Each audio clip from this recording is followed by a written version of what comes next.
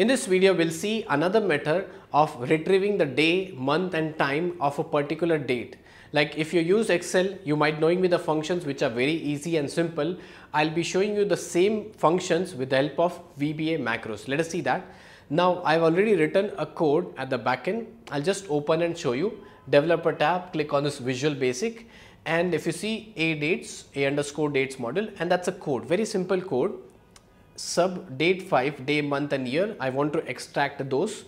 So dim my date as variant, I've declared a variable and I've assigned some date to that particular date, and I want to display that particular date.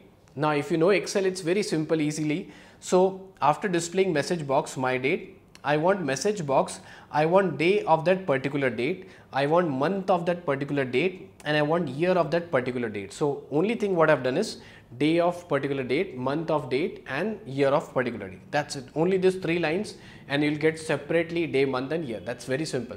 Let us see if I execute step by step. Click on this step into, step into, step into, and if you see the date is 12/20 and now 12/20/2020. And again, if I want the only day, if I click on step into, it says the day is 20.